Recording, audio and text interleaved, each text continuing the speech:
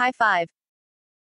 Tyson Fury kept his WBC heavyweight title and won his Trilogy fight with Deontay Wilder last night. Sat. October 9, 2021, live on ESPN Plus PPV from inside T-Mobile Arena in Las Vegas, Nevada, as Gypsy King finished Bronze Bomber via 11th round knockout in one of the best heavyweight fights you will ever see.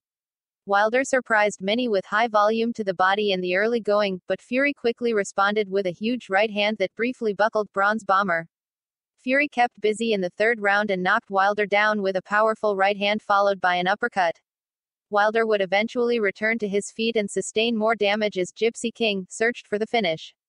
In the fourth, Wilder turned the fight upside down with a knockdown over Fury with a ferocious right hand. The champion would return to his feet only to have Bronze Bomber knock him down again.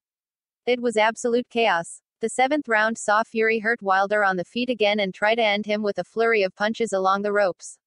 Wilder didn't go down and tried to fire back with moments on the clock. Bronze Bomber would land another hard right in the ninth round, but Fury returned favor with a combination inside. Gypsy King nearly ended the bout in the 10th round when he clocked Wilder with a hard right hand. Wilder returned to his feet like a zombie and kept moving forward, even landing a collection of punches at the end of the round to put Fury on notice.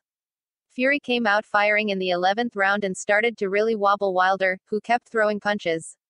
The champ would time a powerful right hook in the corner that stuck Wilder and sent him crashing to the canvas for the stoppage. Check out the full fight video highlights below for complete Fury vs.